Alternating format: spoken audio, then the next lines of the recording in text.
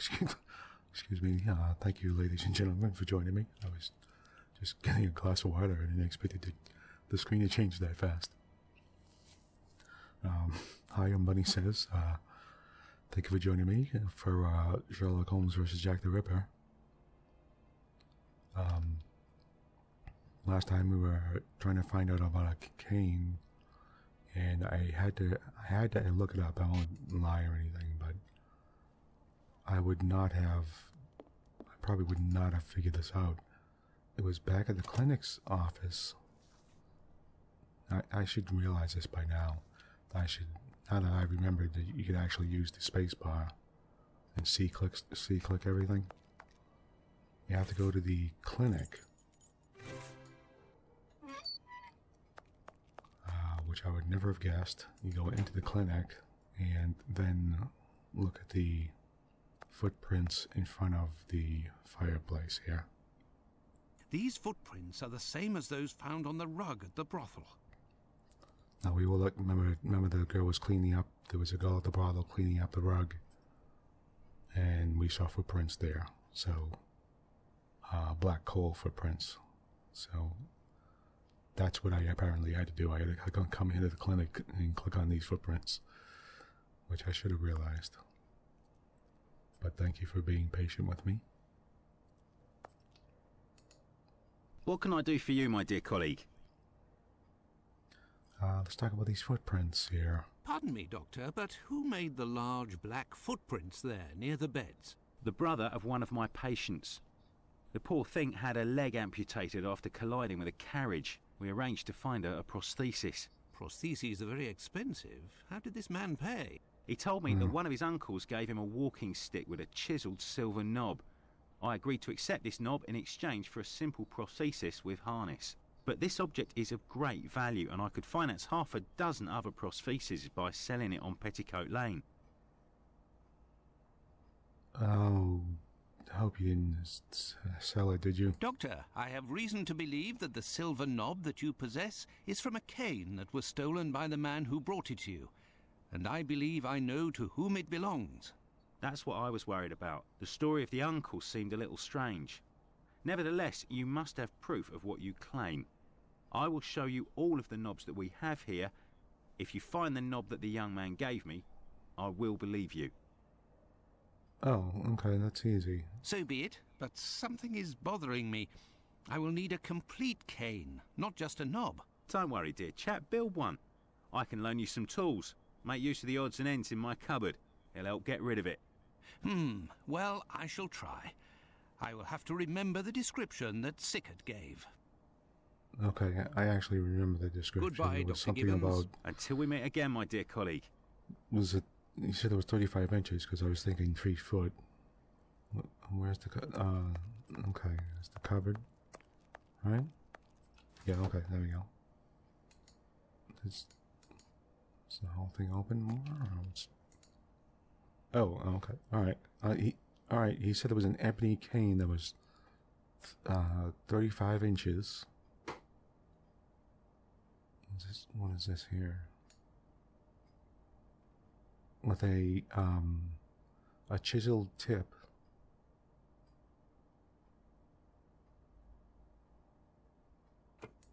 Is this it? Is this it?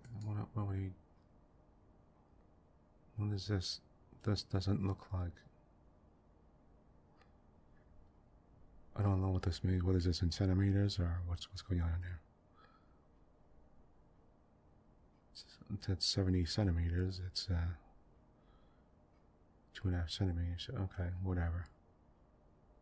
With a he's a... I'm assuming this is the tip, right? Unless he's a chisel tip with a ring. Oh no, he said a chisel tip with a ring, a similar ring. A ring that was similar, of the same design or something like that. Which is this, right? And I guess this will be the tip. There, all done. Holmes couldn't that have done was better it, yeah. himself. Yeah, that was... What can I do for you, my dear colleague? There you go. I believe I found the knob from the stolen cane.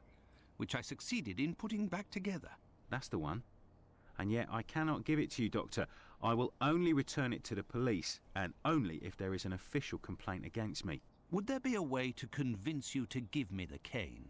Find me a dozen solid adjustable harnesses for wooden leg prostheses, and it's yours, Doctor. Dozen? Okay. Goodbye, Dr. Gibbons. Until we meet again, my dear colleague.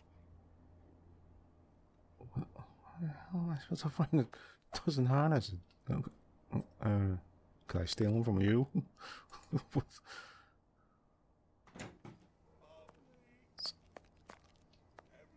What do you say? Go to the police for an official complaint or whatever it was.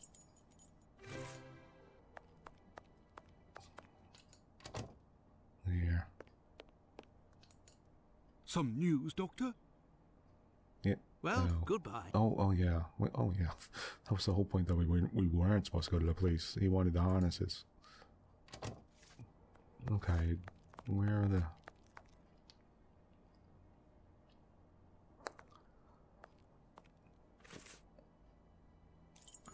Let's go back to the clinic. Alright. So... Where are the harnesses, buddy? Come on, let me in. Where do I get the harnesses? What can I do for you, my dear colleague? I believe I found the knob from the stolen cane, which I succeeded in putting back together. That's the one. And yet I cannot give it to you, Doctor. I will only return it to the police, and only if there is an official complaint against me. Would there be a way to convince you to give me the cane? Find me a dozen solid adjustable harnesses for wooden leg prostheses, and it's yours, Doctor. Goodbye, Dr. Gibbons. Until we meet again, my dear colleague. Where the heck am I going to find that? Okay, can I now go back to Sherlock Holmes, or would...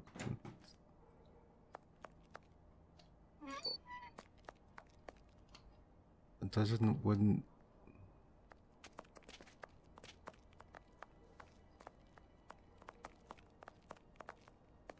I don't know. I have no idea.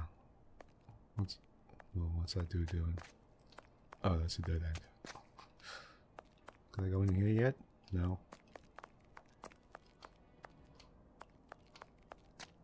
Right down here. No, I looked at all these places. None of these are stores. I was looking for that cobbler store.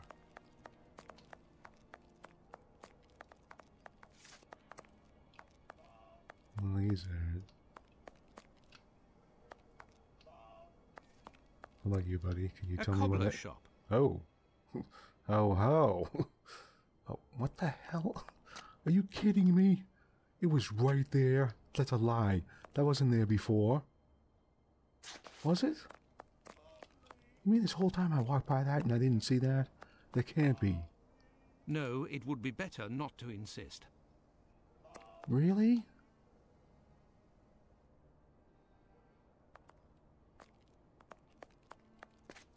There's no way. Well... Oh, I don't know, because I always appeared here. I always, like, fast traveled here. I never really walked by. Yeah, but didn't I? No, look, I didn't even... No, I didn't... Oh, that's right, I didn't check out Whitechapel Street. I never really checked out Whitechapel Street. Because, look, I didn't click on any of the things.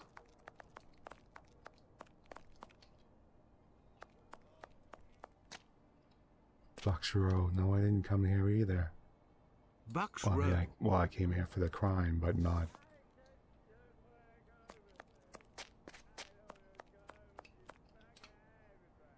Yeah. Wow, I didn't... Oh, wow. I should have known better. Okay, look, I'm sorry. I said I loved these games. I didn't say I was good at them. Right? I Salomnovich. Possibly Ivan? There's nobody here. How very odd. Okay. Oh, maybe he took off because he... Alright, well. Can I just sort of slip off with all the harnesses then? Or what? I say, these things look like harnesses. Oh my, they are noisy. Oop. Good evening, sir. Pardon the interruption. The door was open. I didn't think that I would find anyone working at this hour. Good evening, sir. I didn't hear you come in. Mm-hmm. Say, those things that made noise, they are really harnesses, aren't they? Yes, horse harnesses. But I must tell you, sir, Oh. that the store is normally closed at this hour. That is why I've asked you to return tomorrow. Oh, you didn't? You didn't ask me to return tomorrow? I didn't come about my shoes. I came to speak of a cobbler, perhaps one of your former employees? A man with very particular habits. You aren't with the police by any chance? I'm sorry, but I do not want to speak of anything but shoes with you. No. I am not a policeman. I am Dr. Watson. It's Mr. Finlay, who told me that you might be in a position to inform me. Ah, that Mr. Finlay is a very brave man. And if he sent you, then you must certainly be a worthy man also. So, Doctor, who is this cobbler with strange habits? He's the guy who... Oh, yeah. Pizer. The man of whom I speak is called Pizer or Pyther, a man with a frightening face. Do you know him? Yes, John Pizer. He worked here for a while, but he is no longer here. Okay, do you know where he is? Do you know where I can find him? No, and if you look, you will not find him. Why? Because he is in hiding, Doctor. You see, a week ago, a horrible murder took place in the neighborhood.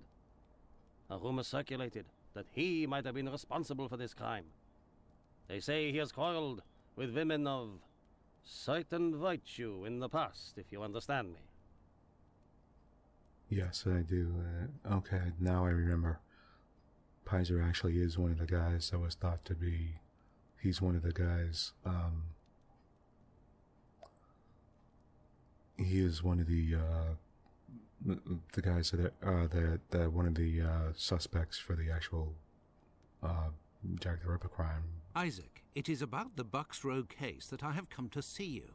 I have the certitude and an incontestable witness that Pizer is innocent, at least of this crime, although he has attacked a number of street women. If he doesn't come forward to explain himself to the authorities, he is condemned to hiding and to take the fall for this murder. Furthermore, it will cast suspicions on your community because they must be hiding him. And while the whole police force is hunting for him, they cannot concentrate on the real assassin who roams the streets and, one never knows, may take any one of you any day. If what you say is true, your visit is a godsend to our community, Doctor. I tell you something. I know Sergeant Thick, an honest policeman who lives in the area. I'll tell John's family that he must go there to explain himself. But if you could please go as soon as possible to the police to give them this report that you say is incontestable. I will go as soon as I take leave of you. Thank you. If I can ever be of service in any way, do not hesitate to ask. Well, actually, could use a few Could we transform harnesses? your horse harnesses into harnesses for wooden legs? Adjustable harnesses. A good craftsman can do anything, Doctor. And I do believe that's what I am. Come back in a while and it will be done. That will be my thanks for what you have done. Oh, thank you. Okay, yeah. I shall return later. At your convenience, sir. I am spent. I would like to return home. But I promise... Now then, let's go to the police station. Oops, sorry, I meant to...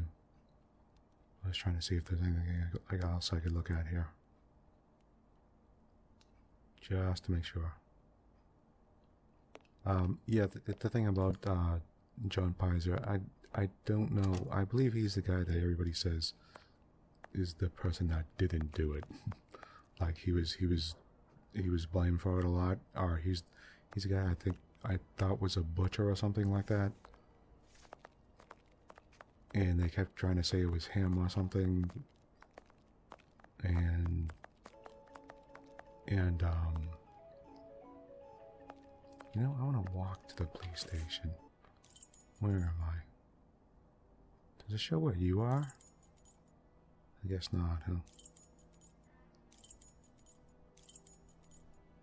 Police station's there. Publish. Oh, well. Okay, I'm not walking all the way there. I will start at Lucy's lodging, so I'll walk down.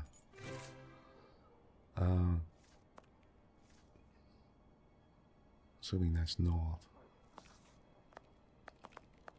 So, yeah, I believe he was the guy that everybody thought they were gonna try to lynch him and all this and stuff and everything. Because they thought he had something. Oh, okay, I went the right way. Thank God. I don't know enough about. I know some of the crime, but I don't really. You know, I'm not like a ripperologist type of person. That I don't know all these. Yes, that's an actual thing. I don't know a lot about Jack the Ripper. I only know some. What's going on? Meanwhile, there's some woman. Will you? Oh. Yes. No, don't do it. Hey, Doctor, you seem tired. Were you wandering the darker parts of Whitechapel all night? You could say that. I have some information on Leatherapron, the man of whom we spoke earlier. Do you know where he is? No, but I can clear him of the Bucks Row crime. A witness proved him totally innocent. Oh, Watson, is it only now, after many hours of walking, that you decide to pass on the important message that Inspector Aberline is waiting for? But, no. But what are you doing here, Holmes? I was worried, Watson, and with good reason it would appear. Go give the message to this policeman and let's go home. Nobody appreciates me hanging around here, you know, and it's freezing cold. What? Ah, Creddle, none too soon. You will take the testimony of this... No, you continue with your duty shift. I must find Chandler in Ambury Street. He's struck again. Who? What? The murderer, the Bucks Row assassin. Hanbury Street. Let's go, Watson. We have no time to lose. Oh, really? What a minute. What the heck is that? Oh, wow. Wow, are they really gonna do that? Little tiny little dots like that? Please don't do that. Make big, huge things like this, please. Because I can't see anything like that.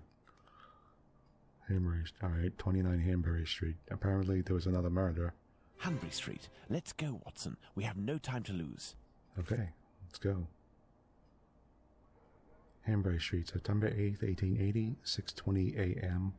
Looks like there's already dozens of people here. Luckily, there's no contamination of the place, huh? PM. Let's see, Richardson, packing case maker. You can go in, Mr. Holmes. She's there. We didn't touch a thing. What, so I'm the first person that has to see her? Really? What about you We people? don't much like people with your looks round here. Understood? I get it. Hey, give me a little something, you cheapskate. Drop dead. Let's see, we got... I have nothing to ask. Okay, I thought maybe she might. What do you think, Watson? What are we doing, Holmes? Okay. I know. We should go in. I was just sort of dreading going in. Alright. Let's do this. Presumably it's not upstairs. Oh, what the hell is this? Is there our back entrance? Oh, it leads out to a back sort of yard, and here's the body.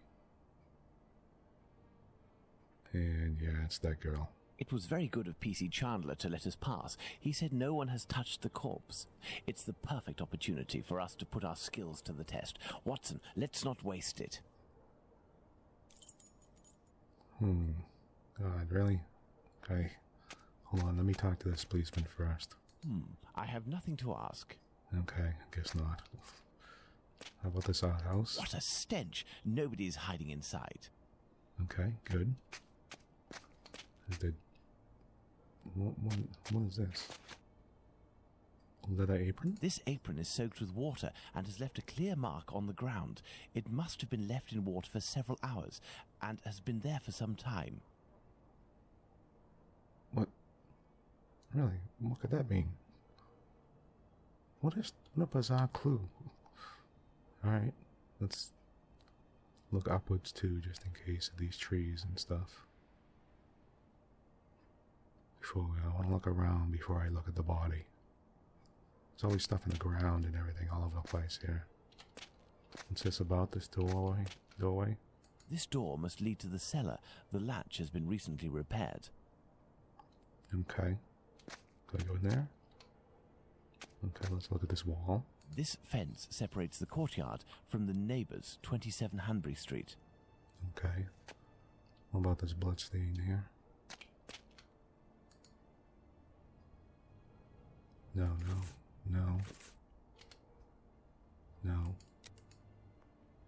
I want to look at the bloodstain. Oh, okay, that's looking at the body. Okay, really. What about this over here? Oh, that's the body. Okay, alright. What about those things that were on the ground there? Oh, yeah, here we go. What's this? Okay, what about these things? It's like a comb. 2 combs, curiously arranged. Okay, and what's this? A piece of coarse muslin. Oh, really? Okay. The items at the victim's feet are very orderly. Odd. These items fell at the moment of the murder. These items belong to the killer. These items belong to the victim.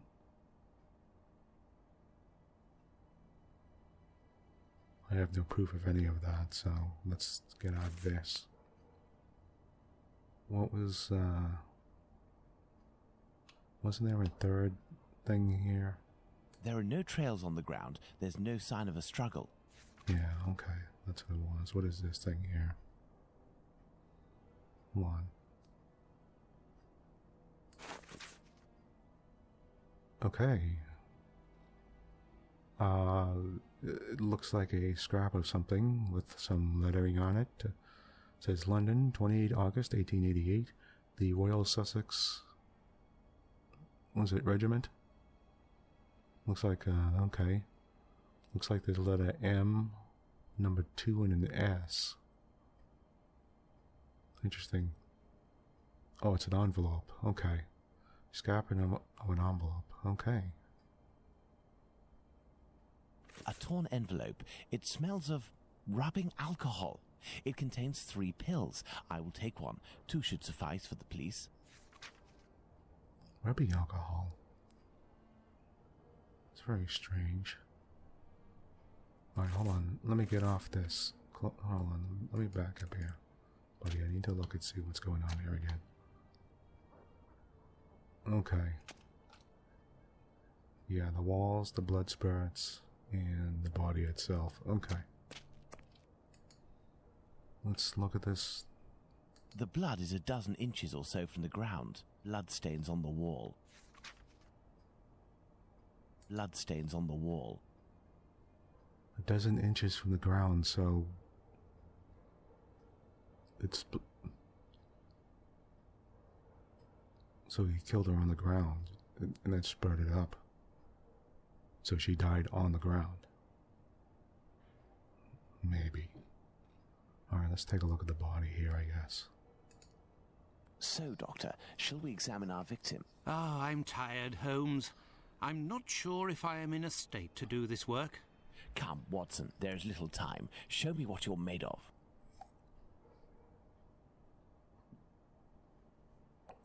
Oh, my God. Pray, Watson, pull yourself together.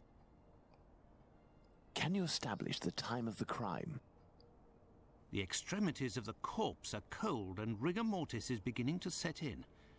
I would say that the murder was committed over 2 hours ago, before 4:30 a.m.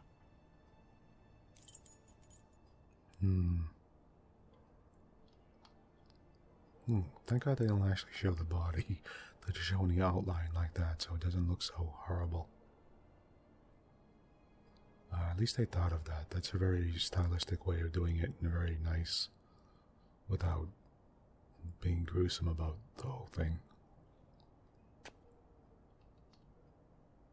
My God, is that the woman's intestines? Wow. Okay. Let's start with that first. Now, let's look at the stomach, or at least what remains of it. Oh, yeah. It's dreadful, Holmes. Who could do that to someone? That's what you're here for, Watson. Tell me what this man has done. The stomach has been entirely opened and... Oh, my God! A number of organs have been removed. So, you're telling me that the organs were removed, Watson. They weren't ripped out. Not at all, Holmes. On the contrary, this is clearly the work of an expert. I couldn't have done any better myself. And the uterus is missing. What? Wow. That's gross. By the way, that reminds me. Remember, these are real murders, right? This really happened. Think about it. Why would somebody arrange somebody's organs on the ground? Why would somebody remove somebody's organs? They couldn't replace. It's not like back then that they could replace them or anything. Like they could sell them, sell them on the black market, like for replacements for somebody else or something like that. You know, they couldn't do that back then. They couldn't do transplants like that. But okay, let's see what we got going on here. It just makes me wonder I wonder what they did. I mean, I wonder why. Looky here. It would seem he has a mark on his left hand. Her left hand. Oh my God, that is so creepy looking. Wow. They have a picture of a real hand here, like. And it is so creepy looking. What's that? Does she have a ring here? Something? Oh.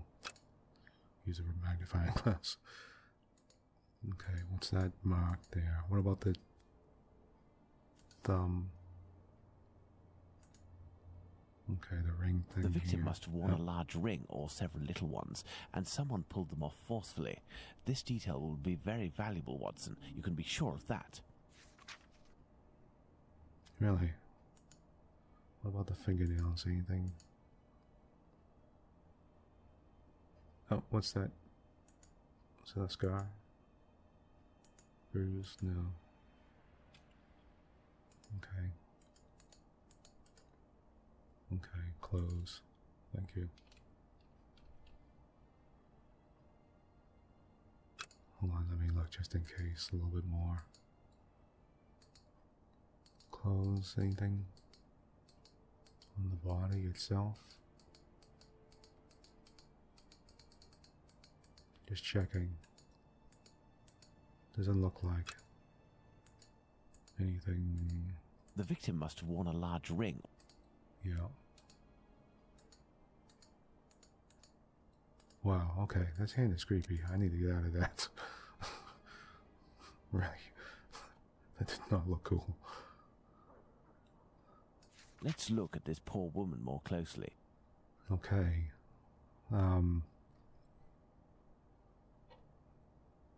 Alright, let's take a look at this. How about her hands? Anything? Does it look like it? Her neck? Okay. Here you go. She has two vicious gashes on her neck. Oh, well. It looks like they started at the same place, but then they... He made two gashes at the same place, and then they ended up in two different places? Look at her neck. What can you tell me? There are 2 incisions. Oh. Look at her neck. What can you tell me? There are 2 incisions. Her tongue again? The tongue is swollen. It's another strangling thing, I guess. Another more bruises on her face. The victim's face appears to have bruising, wouldn't you say? Under the maxilla and cheek. There is less on the right side. My dear Watson, now that we have found all of our clues, nothing remains but to subject them to our most likely hypotheses in order to deduce the facts. The facts, here we go. Okay, so I'm not going to do this here right now. This is going to take too long. But I'm just going to take a look at these real quick.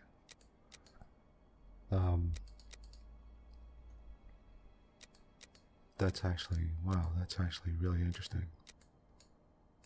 Well, I mean, interesting as far as the game is concerned, because he seems to have killed it the same way as the other one.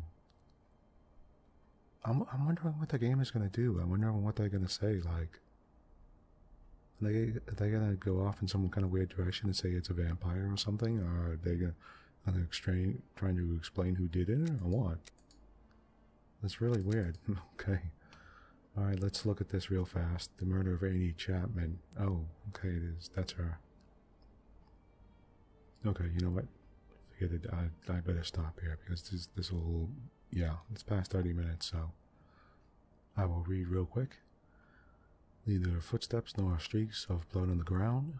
The blood in the fence is a dozen inches off the ground. Some blood spurted on the wall near the stairs. The victim has bruises under the right jawbone and beneath the left cheek. The tongue is bloated. An envelope is near the victim's head. The items at the victim's feet are very orderly. The body is cold at the extremities and rigor mortis has already started. Recent large scrape of the first phalanx of the middle finger. There is an incision formed to the right. There is an incision formed the right to the left. I think it's supposed to be from the right to the left, going around the neck. There is an incision on the neck from the right side, stopping in the middle of the throat. The wound around the neck is jerky and not all in one piece. That's what I thought was weird too. Organs are missing. The uterus was removed by the hands of an expert. How do you remove someone's uterus? I don't even know how that's done. Wouldn't that be like scraping out their entire... like slicing it? Oh, wow. I don't even want to go into it. I don't even know how that's like done. I don't understand that. I'll have to take a look at an actual picture of a body just to even... I need to look at like a biography picture of a body just to even understand how somebody's entire uterus could be taken out. Because I just don't even understand. I really don't understand it.